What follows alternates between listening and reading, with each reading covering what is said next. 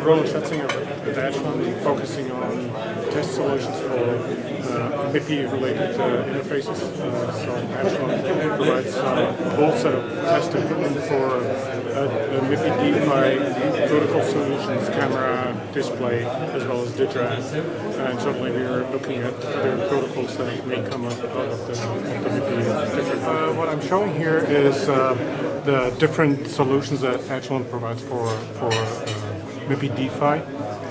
So Agilent provides a whole set of equipment, basically testing at the physical layer, transmitter, as well as receiver with different solutions.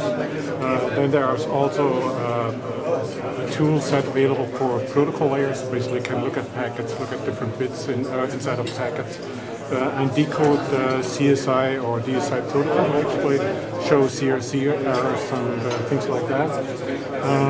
And on top of that, there are tools which extract images out of the trace, or also stimulate images. Basically, you can use whatever image you want and convert it into CSI traffic and run it with this stimulus box. In order to see this image show up in a display, for example. So in the next pages, I'm just having bitmaps of different solutions. This is a whole full receiver test solution, receiver and transmitter test solution. So there's a compliance software available which runs in an automated way, or you can also run it manually. So basically, the D-PHY stimulus is quite complex to create. You need to have low power as well as high speed. So it's done by combining different channels of a bird caster, basically. Okay, so this shows the test automation software which runs this different equipment, and so you can see different tests which are run in an automated way, actually. Coming to the scope application, so the oscilloscope, as you can see here, is perfectly able to decode any DSI traffic that is happening on the link, and decode it in a way so you can see what kind of packets are going across the link. So this would also recognize any CRC or something like that.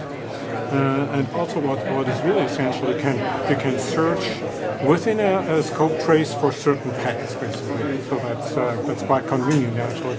Also, you can see the blue packets are shown in blue also. So it's really helpful to analyze the trace with the oscilloscope, actually.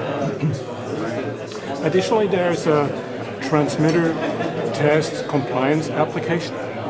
So this runs on the oscilloscope, and you can choose your tests you want to run, and you can run them. The scope will give you a pass-fail information in that case.